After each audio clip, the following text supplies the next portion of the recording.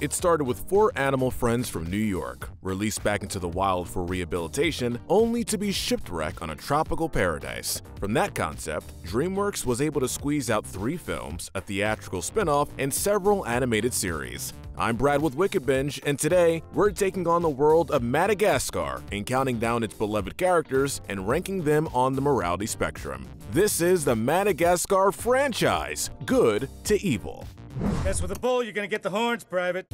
Over the course of 15 years, the Madagascar series introduced us to a litany of furry faces. Today, however, we're sticking to the theatrical films. With that out of the way, let's move it down to our first entrant. As usual, we'll be working with the most pure and working our way down. These characters are the good. Our gold standard of good comes in the form of a penguin protege named Private, Skipper's young cadet and resident ray of sunshine. I want you to look cute and cuddly, Private. Contrasting the analytical and coarse demeanors of his teammates, Private maintains an upbeat, pleasant, and caring disposition. He followed orders to the best of his abilities, and never begrudged the treatment he received if he fell short of his brother's expectations of him. In fact, Private has proven himself emblematic of the series' core philosophy. As scary as change is, having a family to help you adapt makes everything easier. Can I kiss the bride, Skipper? No. For that, we're pleased to award him our gold medal. Coming in at a close second, we have Marty. He spends the bulk of the movie not knowing if he has white stripes or black stripes, but regardless, he has a heart made of solid gold. In fact, Marty's probably the most sympathetic we have on here. All he wants is a sense of belonging, something we can all relate to. Originally, this translates to wanting to find a new home. Just imagine going back to nature. Back to your roots. Later, it becomes a matter of melding with a herd of like-minded zebras. In every instance, though, it comes from a place of unashamed vulnerability, and ultimately, he allows his own struggles to take the back burner so he can help his friends. In fact, it's Marty's loyalty to his friends that saves Alex from a lifetime in isolation, and then from certain death by drowning. Up next is Mort, an adorable little mouse lemur and frequently disgraced member of King Julian's court. Get up, Mort. Do not be near the king's feet. Now, if you've seen any of the spin-off series, you know that Mort has undergone some minor deviations in character since his debut. But for the sake of our discussion today, we do best to remember Mort as an innocent, childish, and somewhat unfortunate member of the cast, who's arguably not smart enough to ever intend any harm. In fact, Mort's a bit of an iron idiot, and can usually shrug off whatever catastrophic damage he lands himself in. There's always plan B. He lands where he does because, as far as the animals of Africa are concerned, he's responsible for saving their source of life, for having sent a particularly persistent shark to its death in an active volcano. It makes more sense in context. Next, we have Gloria. Gloria is the only female member of the main troupe and is known for the maternal role she fills. She's certainly the most empathetic of the group, and she can be counted on to know when her friends need a pick-me-up. You don't bite the hand that feeds you. I know that's right. She's also demonstrated her ability to get done what she needs to. She was able to cow Alex physically into comforting a disparate Marty, made sure they had a cake ready to celebrate Alex's birthday, and coached Melman through his fears as a trapeze artist. In most cases, she's the one to hold her friends together when tempers are flaring, though she herself isn't immune to being temperamental at times. A romantic at heart, she wholeheartedly believes in taking care of herself in a relationship and breaks off a budding romance with her suitor, Moto, when he conveys he only likes her for her looks. Well.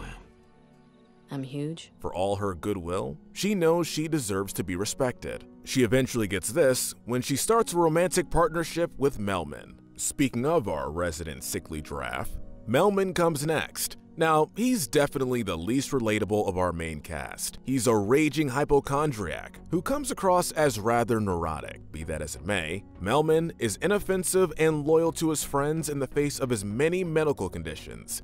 Ah, I'm in heaven. He really gets his chance to shine in the second movie. After he learns that the giraffes of Africa have no medical aid and simply pick out a dying whole when sick or injured, he becomes their new witch doctor. This demonstrates that he's self-aware, being motivated by his own medical concerns to alleviate those of others. He also shows that he isn't afraid to stand up for himself or for someone he loves. Listen, Mototo, you better treat this lady like a queen. Melman's tendencies can certainly be extensive and inconvenient, but he's far from a bad giraffe. In fact, as far as anxious giraffes go, he might just be the best. Following him is the Answer Man, or Answer Bird? Kowalski. Kowalski is the brains of the Penguins' outfit and has a tendency to be cynical, but he's no stoic genius. He's actually very emotional, specifically where his brothers are concerned. And the bad news? We've broken our last shovel.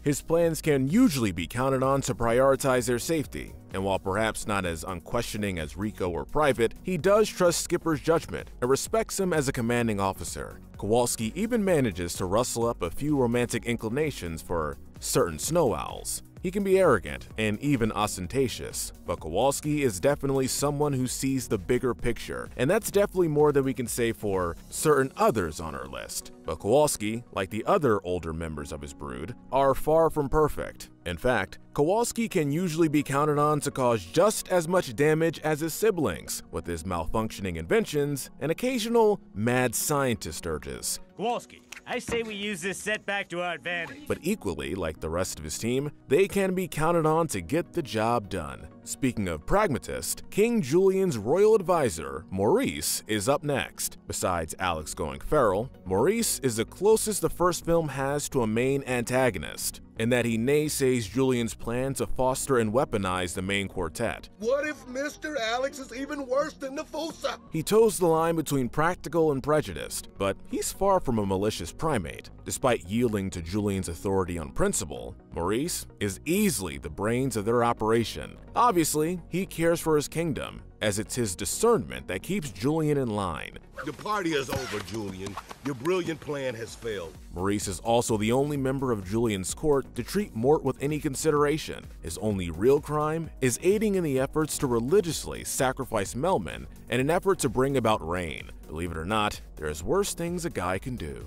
Alex the Lion is next. Our master dramatist and showman extraordinaire, Alex is truly Dreamworks' middle finger at the concept of subtlety. Perhaps owing to his lightning-fast dialogue and movement pattern, it's evident that Alex is far from Dreamworks' most subtle protagonist. I mean, just really, I tell you, it just doesn't get any better than this. In fact, even his best friends know him to be a show-off and even a bit lacking in empathy. But underneath all the glamour and vainglory, Alex isn't a bad guy. Of the main quartet, Alex is the most acclimated to his life as a zoo animal and the most detached from his new nomadic existence. Even when he begins to accept his current circumstances, it then becomes a matter of comparing them with his memories of New York. Predictably, he wrestles with his identity and who he is without a crowd to cheer him on. But Alex also has values. His love for his friends is never questioned, and he's capable of putting his own problems on pause to help someone. And even his "the old ways were better" mindset and desire to return to New York aren't totally selfish motives. I'm swimming back to New York!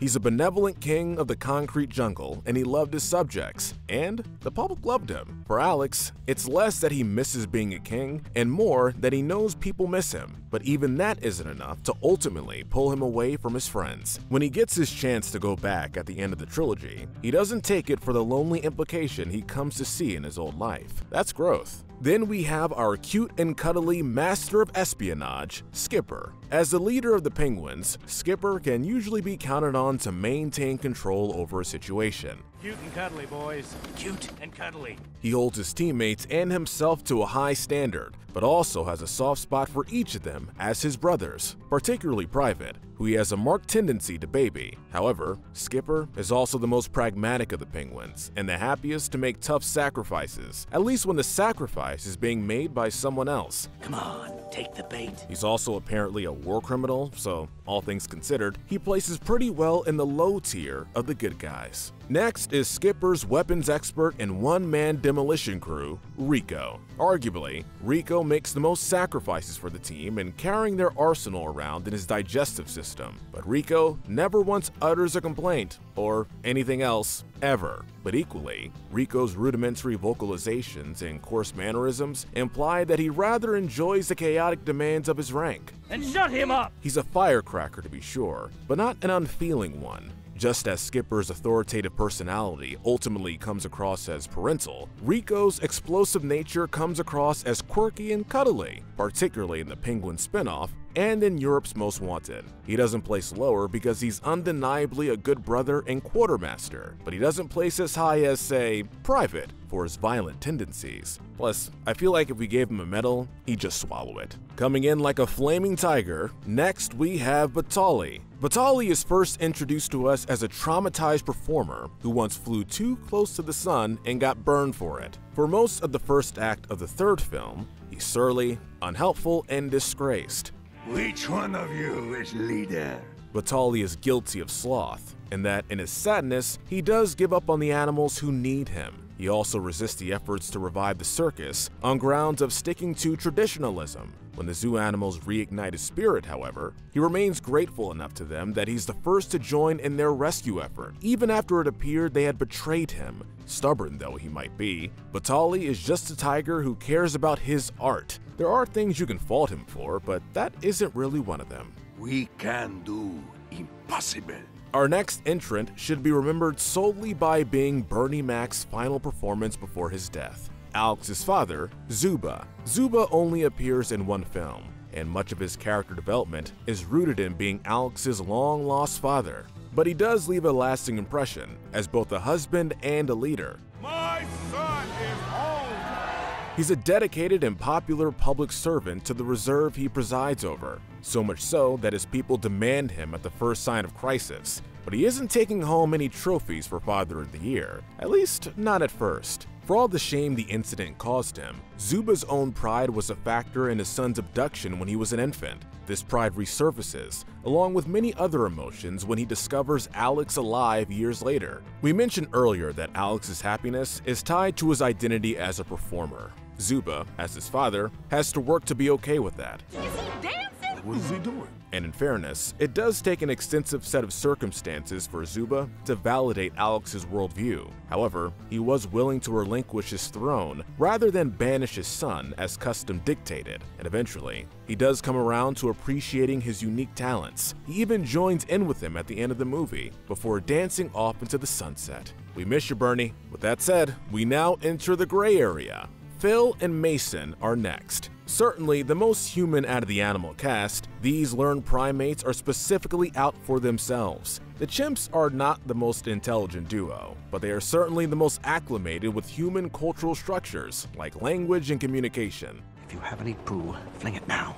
Phil and Mason can always be counted on using their skills as leverage to get what they want, even at the expense of others. To be fair, much of their self-servitude was present in a debate environment, so you can't really fault them for knowing their worth in a time of crisis. And honestly, their negotiations over workers' rights with Skipper might be the single funniest part of the second movie. All right, you get your maternity leave. Next is Moto Moto, the head honcho hippo of the watering hole with a really disconcerting fat fetish. Yes, girl. You huge. Yeah, this is one of those memes that just aged really weirdly. He places where he does because he sort of exists to further romantic tension between Melman and Gloria, and Melman is the overlooked friend zone guy. And Moto is just a desirable airhead who only values Gloria for her appearance. It isn't his fault, it's just that he's only really there to make one of the tiredest tropes in entertainment happen. And that's not really something we can forgive. Regardless, for being superficial, he never demonstrates himself as a bad guy. He leads the charge to dig for water when the reserve dries out, which is a pretty viable solution. And he doesn't even take umbrage to Gloria choosing Melman. He could probably be worth all the memes years later if he weren't so one note, but that's not really something you can be mad at him about. Nearing the bottom of our neutrals is King Julian, Lord of the Lemurs. To say nothing of the primate he is in the spin-off material, King Julian is the most hedonistic ruler in recent memory, though he wasn't a bad Lord of Lemurs nor a particularly unpopular one. Please feel free to bask in my glow. In fact, he's beloved enough by his subjects to be celebrated regularly, which in turn has left him with a bit of an ego. After the first movie, when he begins a tour of the world, he treats the whole affair like a conquest, and appropriately styles himself as a leader of whatever land or group he happens upon. Hello, New Yorkers! Your new king is here! His love of music and lack of intelligence hold him back somewhat, but otherwise he's a good ally for the main quartet. But he's also only in it for himself. and his treatment of his underlings, Mort especially, doesn't win any favors. He also manages to rally the animals of the reserve using only his charisma, then convince them to throw one of their own into an active volcano. If nothing else, he just wants everyone around him to have as good of a time as he's having. Faster, you naughty little monkey. Tsitsi is next on the list. He's another character who doesn't commit any egregious sins. In fact, he doesn't actually seem to bear any ill will towards our protagonist. Tsitsi is named for the tsetse fly, an insect vector for the sleeping sickness. Appropriately, he himself is perpetually drowsy and lethargic, unless he's properly awoken for a physical challenge. In his anger over being woken up, Tsitsi is a merciless fighter and a physical behemoth. Come on, tsetse fly. Little tsetse fly. He does unwittingly aid Makunga's scheme to take over the watering hole, but this is done more or less unknowingly, and ignorant as he was, Alex did challenge him first. He's a bit of a circumstantial villain, but certainly on the darker side of morally gray. Finally, we arrive at the dark side. These characters are the bad and the evil. The Fossa are next. The Fossa are a loose confederation of lemur-eating weasels who frequently terrorize Julian's kingdom. The forces will come back and gobble us with their mouths. They aren't the main antagonists of the first movie for their ineptness and cowardice. Regardless, they do have a voracious appetite and serve as a catalyst to Alex's mental decline in the first movie. But the Fossa are also the only characters in the first movie to get royally screwed over. They're not particularly malicious, just hungry, and they get mauled brutally by animals much bigger than them in the climax. This all culminates in the Fossa effectively being scared out of their own territory and left to starve to death. So, there's that. Nana takes our penultimate spot before the big bads, but she doesn't place where she does for lack of trying. Now, Nana isn't someone who throws her own under the bus. It should at least be said of her that she's a natural survivor, and that, in the second movie, she showed genuine care in helping her fellow stranded New Yorkers survive the African wilderness. We can make it anywhere! However, she wasn't benevolent enough to pass up a meal, something that Alex had to learn the hard way. She also defeats the movie's primary antagonist, but she's not a sweet old lady. That much is obvious. Nana is incredibly hostile and dangerous, even more so in the accessory material. But perhaps nothing quite demonstrates this better than the brutal beatdown she merits on Alex during the first movie, later mentioning that Alex deserved the beatdown for being a bad kitty. He was a very bad kitty. Dave the Octopus takes home our bronze medal. Nana has Dave beat in terms of blatant hostility, but the cephalopod lands here for the scope of his grand design, which is the only villainous aspiration in the series. Let's shake up some old memories. He's not the most complex villain in the world. He was rejected by the humans in favor of cuter animals. So now, he wants to take his abandonment issues out on the cuter penguins instead of the humans who rejected him, because that somehow makes sense. Dave is perhaps somewhat sympathetic in that he's the only villain motivated by pain rather than pride, but they never really do anything with that. And that's fine, because the core theme of the movie is supposed to be the brothers' relationship anyway, but it does make Dave a pretty weak villain. You think this is over? So he takes bronze for favor of other characters, something he should probably be used to by now. Our silver medal villain is Dubois, who's perhaps the most formidable villain of the series. Dubois is a series' take on the classic animal catcher bad guy. She has an established body count and a deep-seated hatred for animals, and is a literal force of nature when tailing her prey. Now you deal with me. She was a ruthless woman with some vicious tendencies, like keeping trophies from her past victims in her office and scrapping with the Vatican police. She's at least principled enough to care about her men, if only for their potential as her soldiers. She even rallies them by appealing to their patriotism, rather than by coercion.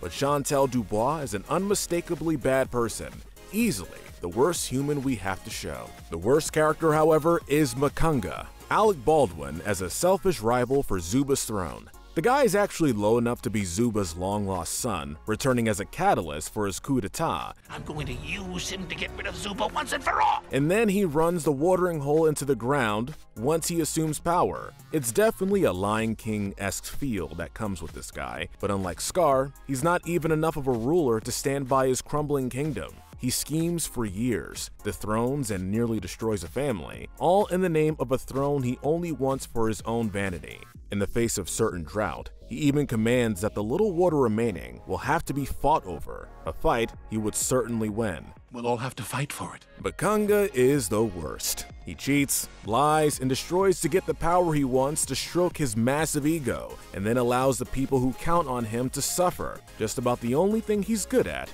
is being terrible.